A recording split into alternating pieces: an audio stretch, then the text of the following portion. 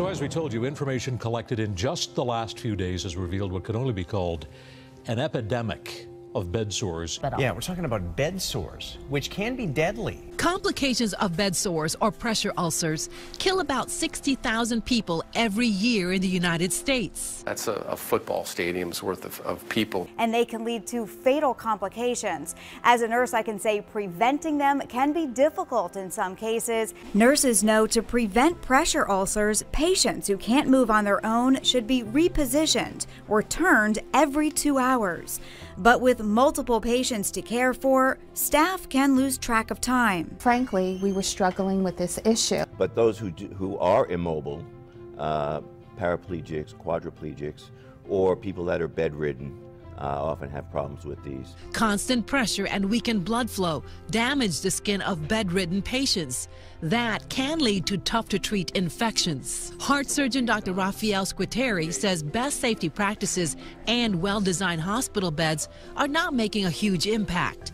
I originally was in a vehicle accident, but I did get one after I got home, severe pressure sore, and had to have an operation on that. I was in the hospital this time because of that for 5 months. One of the most common complications during a patient's stay in the hospital, and it also costs the healthcare system millions of dollars every year. For the millions who shared his broken condition and daily struggle just to breathe. He died Sunday of cardiac arrest after becoming infected from a pressure wound. That's a common condition in spinal cord cases. I think now, what did he have? He got paralyzed coming off a horse, didn't he? What if I told you that this killed Superman? Oh my God, what is that?